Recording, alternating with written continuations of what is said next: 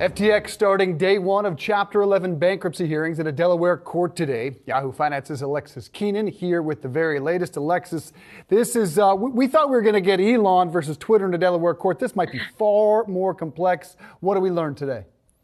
Yeah, Dave, I think that it is. This hearing started at 11 a.m. this morning. It went for about 2 hours, and the purpose was really for FTX to go forward and make a series of requests to mainly spend its money, the remaining money that it has left. It needs approval from the court to do that. So what happened was its lawyer got up. It had a bunch of lawyers there, but in an overview, one of its lawyers told the court a short history of FTX. They called the implosion one of the most abrupt and difficult collapses in the history of corporate America, and also the history of corporate entities around the world, so saying a lot there. And some of the key issues, though, that came out of the hearing, they revolved around the company's assets, as well as some jurisdictional issues, and also payments to employees and vendors, and also identity of FTX's customers. That hasn't happened yet. Now, as for the assets, FTX said that it made substantial progress in locating and securing the company's assets, but the absence of info and abysmal accounting practices made that really frustrating. And so at this point, the company can't even say what its total assets are. So far, the company has said it has $9 billion in liabilities,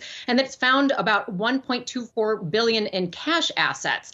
Now, as expected, the judge did grant FTX's motion to pay its employees, its vendors, its advisors. Those are lawyers and bankers primarily. And we also learned that the company has now 260 employees in the debtor entities that are subject to this bankruptcy, and that's down from 330 approximately at the time of the filing.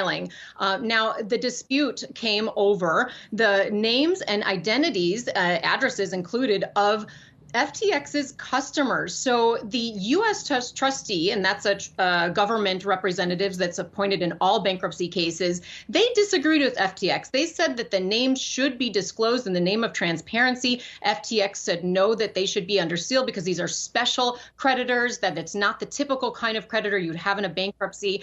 And so the judge did grant it on a temporary basis. He said, for now, those names will remain under seal. Dave?